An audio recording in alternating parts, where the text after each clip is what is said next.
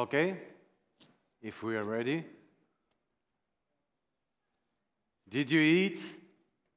Yes. Did you drink? Anyway, if you feel your tummy fully loaded, maybe it's the right time to talk about load testing. That is why we invited Dr. Svetlin Nakov.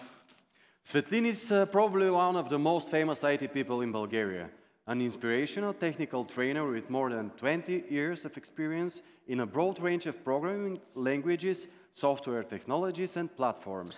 He has also been a speaker at hundreds of events and author of 12 tech books and trainer of more than 50,000 tech students in software engineering and digital skills. Svetlin is co-founder of several highly successful tech startups and non-profit organizations. Currently, he is Innovation and Inspiration Manager at SoftUni, the largest tech education provider in Southeastern Europe. Svetlin spoke at the first QA Challenge Accepted edition. 6 years later, he is here again. And he will share some of his practical experience as he specializes in QA automation and continuous integration tools during the last year. Your applause for Svetlin Nakov!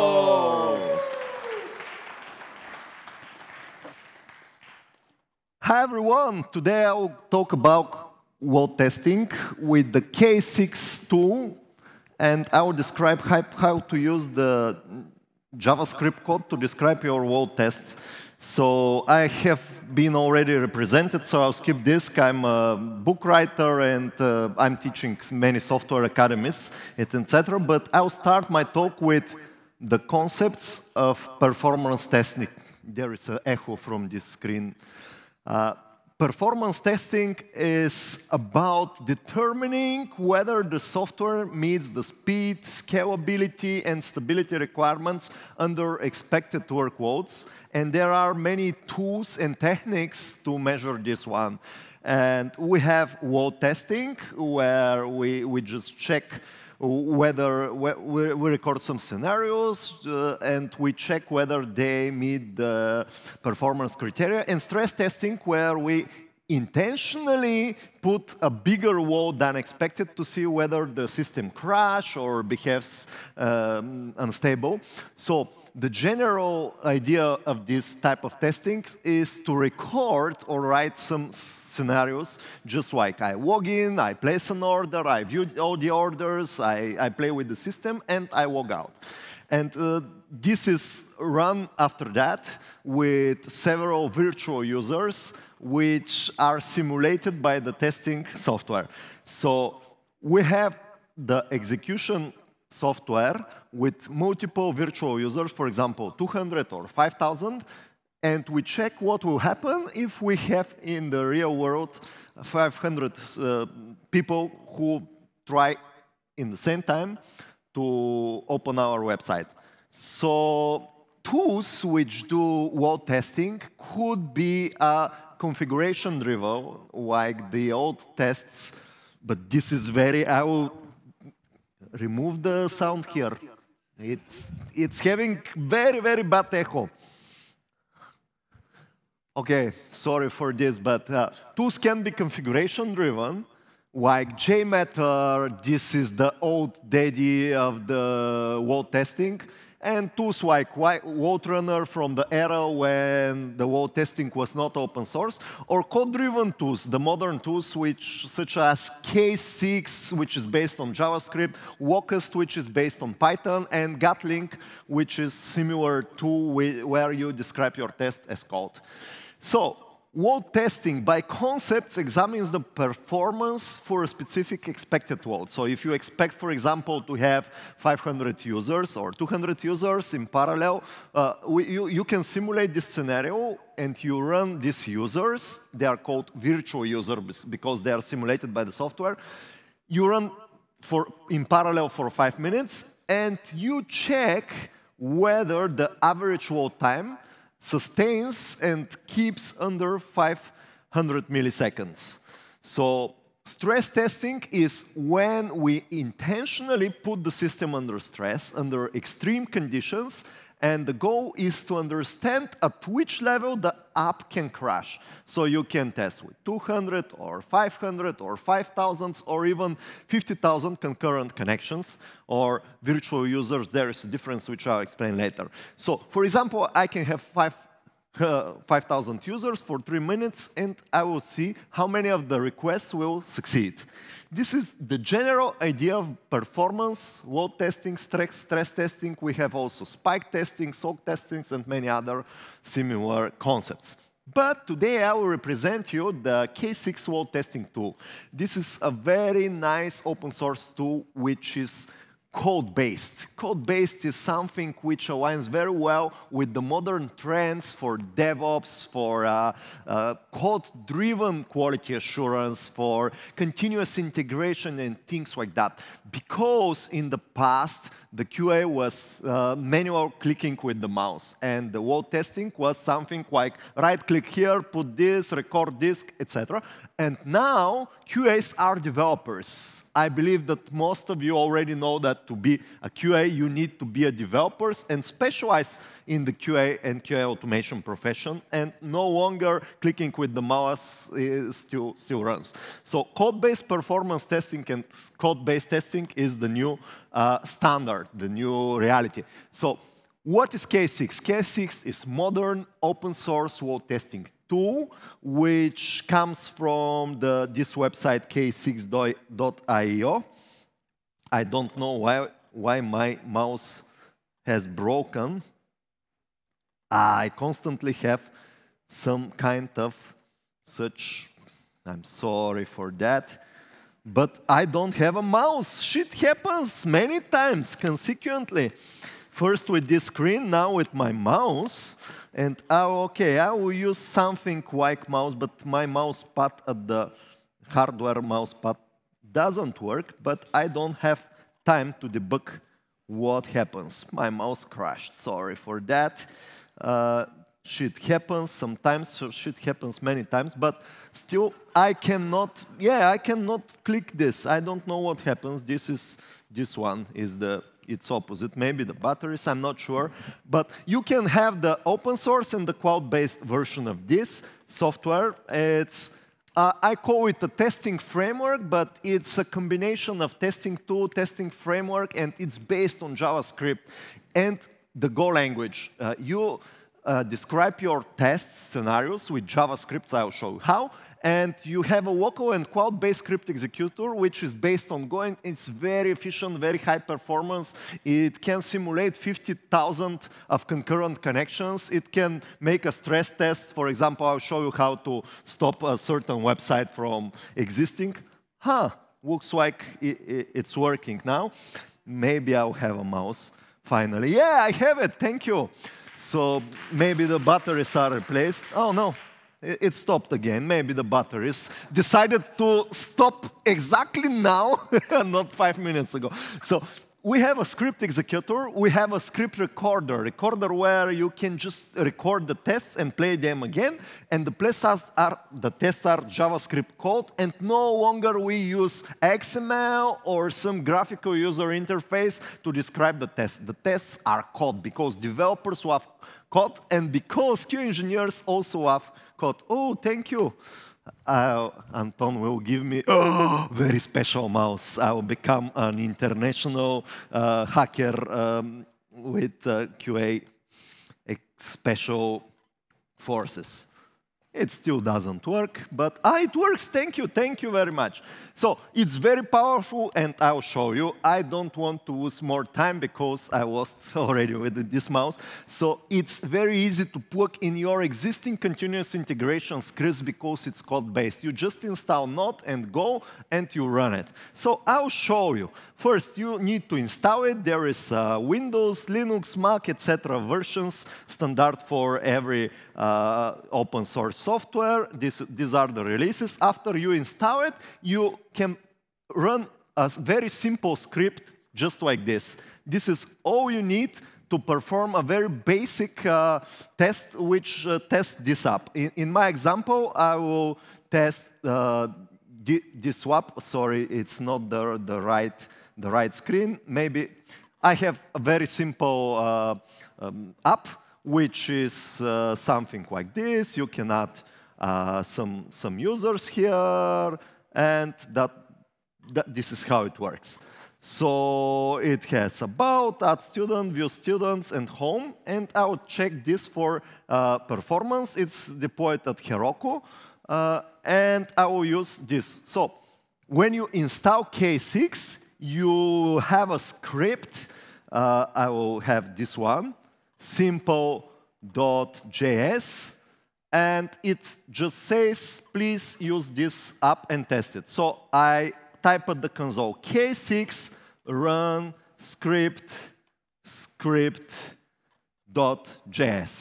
So K6, wow.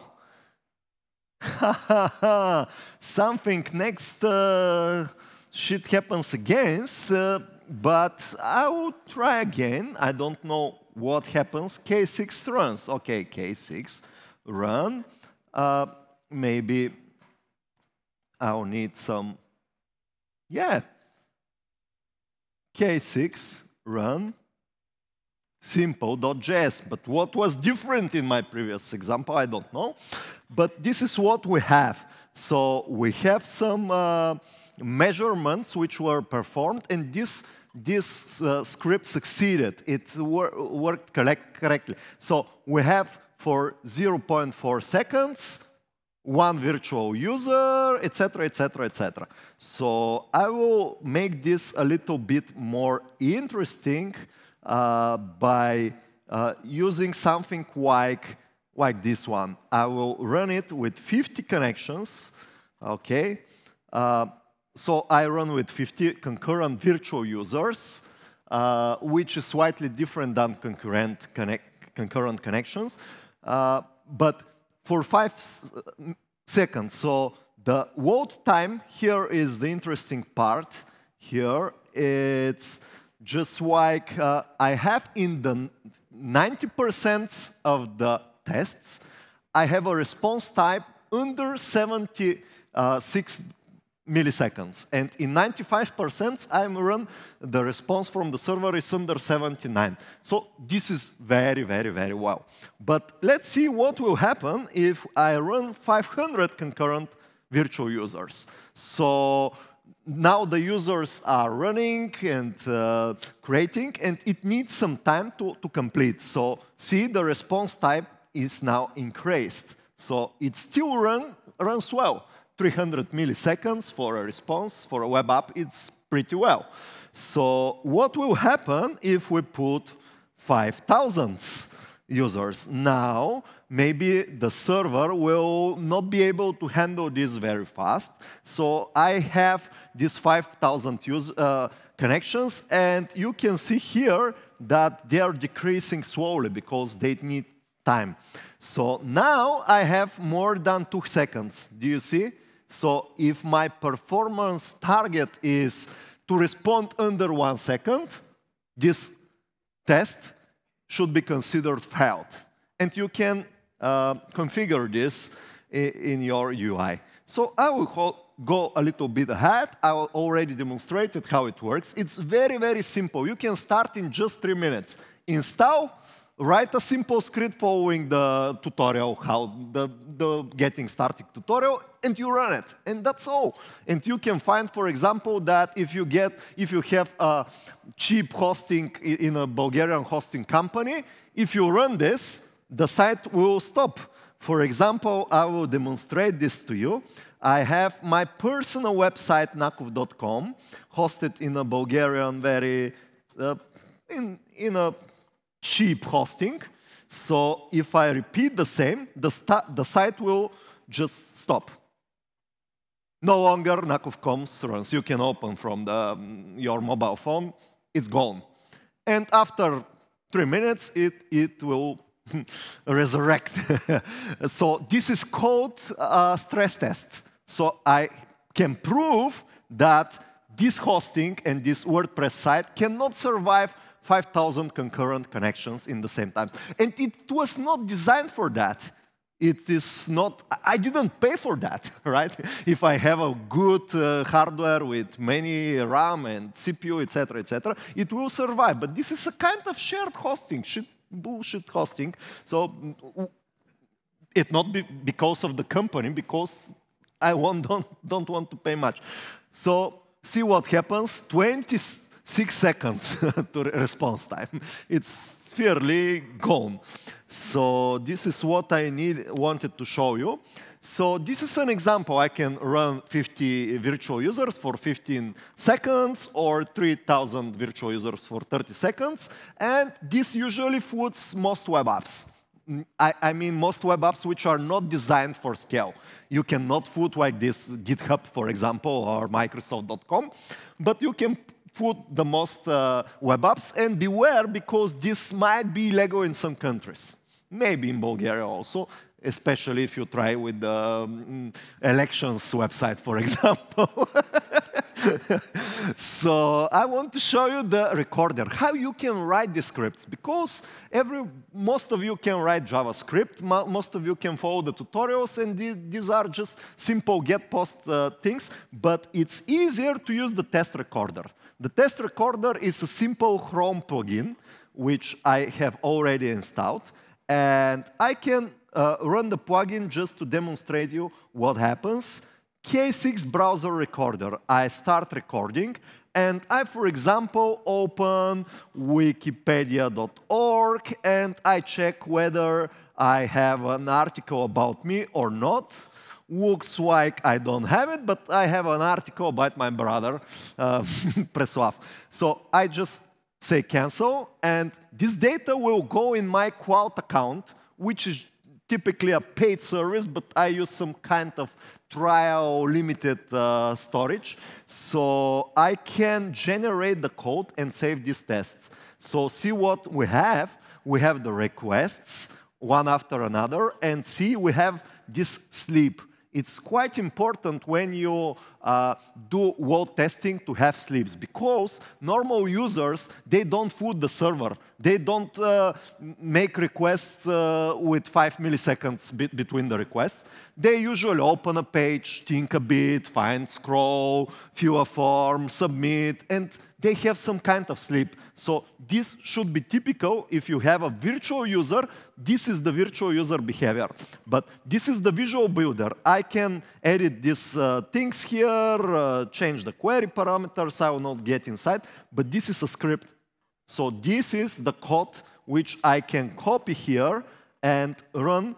So you can see the target parameters, some other configurations, but generally they say, please make a HTTP request to wikipedia.org.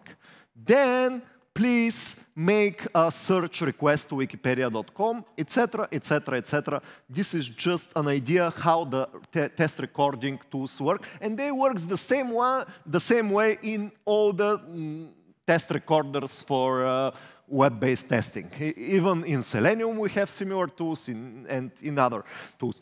So we can edit these recorded scripts directly in the cloud or with their visual editor, or you can just download this script and edit yourself, because I usually don't want to have automatically generated code. It's usually full of shits of things that you don't need, things like additional headers for the browser and things like that. I usually try to get the essence of the test scenario described with less code, just like these examples, for example.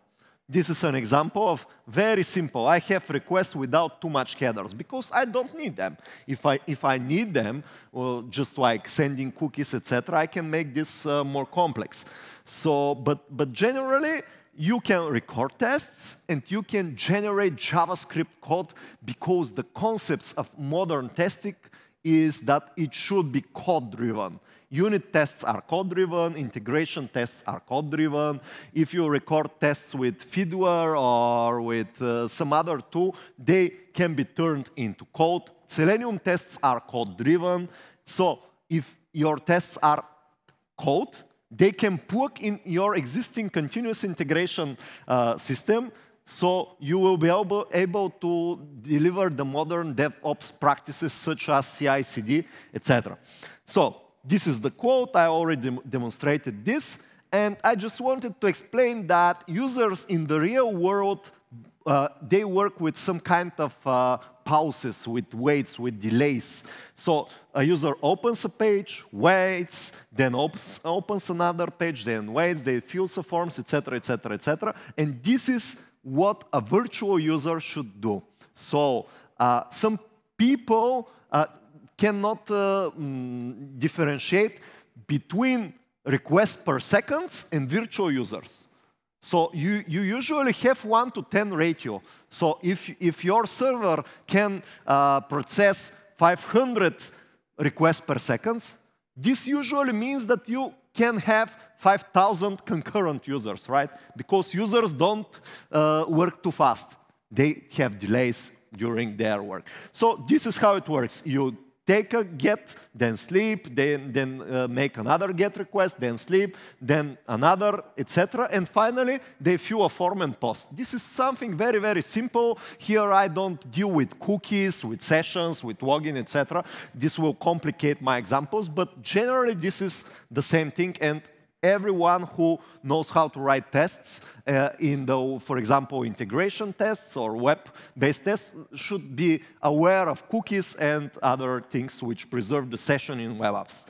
So we can make checks in case 6. These are basically assertions. Assert that this request returns 200 HTTP response, and the return body is students registry. The heading is there. Because if the request fails or it just returns an error without an HTTP error code, you will be able to check this. So how does this work? I have here a very simple script with some kind of tests, and I can say checks.js, and maybe 5,000 it's too much. I'll run 50 virtual users. So if I run this test, typically 5 seconds is not enough. I don't recommend this. Please use at least 1 minute or a few minutes. But for the demo, if I have 5 tests by 5 minutes, and my session will go gone. So this is how these tests have passed. And if I do something very aggressive, like 50,000 of sessions, a place where JMeter will just crash, because JMeter, the old daddy of the performance testing, is Java-based software, which is based on Java threads. So it will try to allocate 50,000 threads simultaneously, and it will crash. It will say out of memory.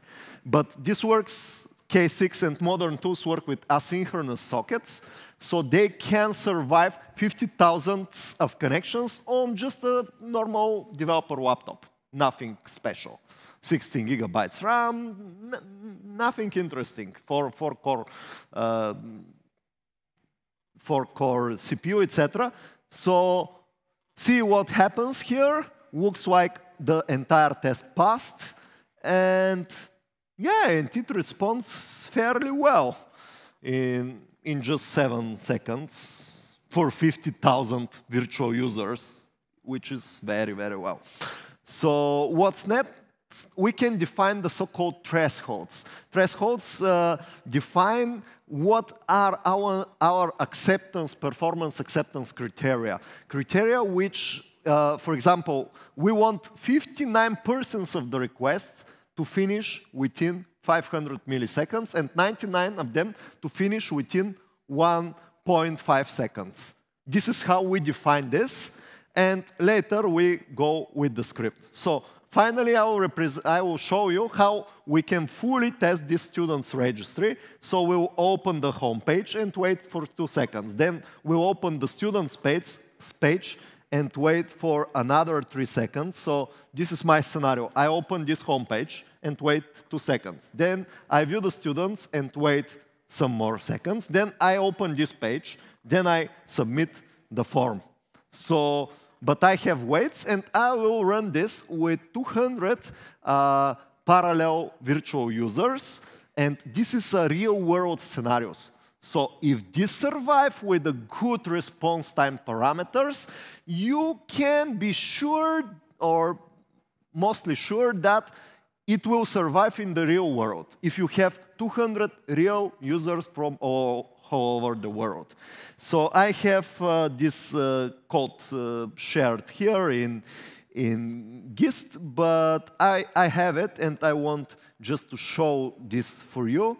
So I have the first test, which just opens the home page and sees whether it's 200 OK, the HTTP response, then gets the students page, then it opens the add students page. These are, in fact, sequence of two scenarios. So I use JavaScript, so I can implement any logic that I want by code. For example, I can generate unique username and unique password and register with it.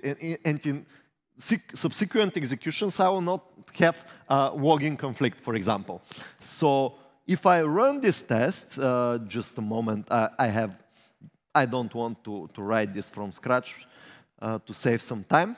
So I run this script with 200 parallel virtual users for 10 seconds. And let's see what will happen. In the start, because my database is empty and there are no users, the response time will be pretty OK.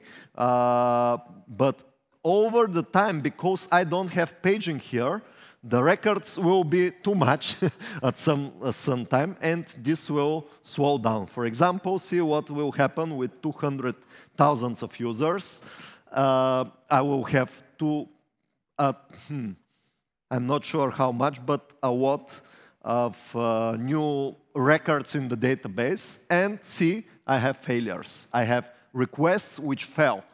Maybe the Heroku, the platform, detects some kind of food and rejects some of the requests. Maybe the resources of the server sides are not enough, but it's not important. If I'm a QA, my job is to find the problems.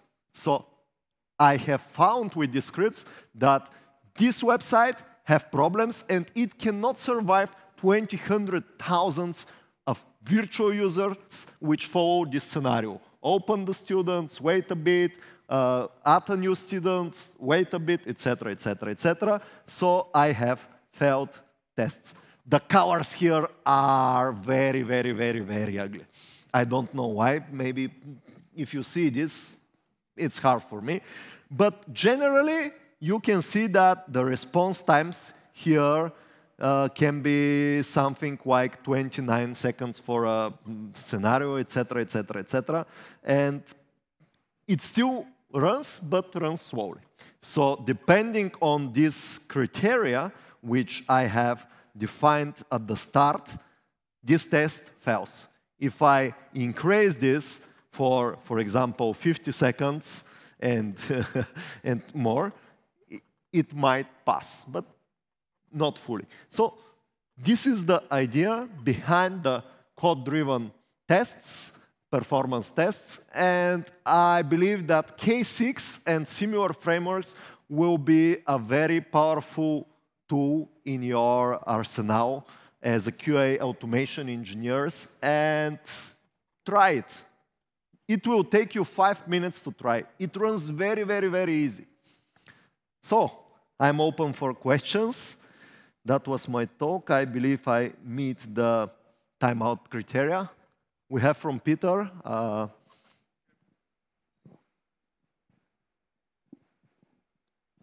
First, thank for this talk. K6 frameworks looks really useful. So I would like to ask 2 standard questions for that type of frameworks. First, is it possible to play multiple scenarios at the same time? For instance, you have login scenario, you have also sign-up scenario, and you say, OK, I want at this moment 30 users to log in and 20 to sign up.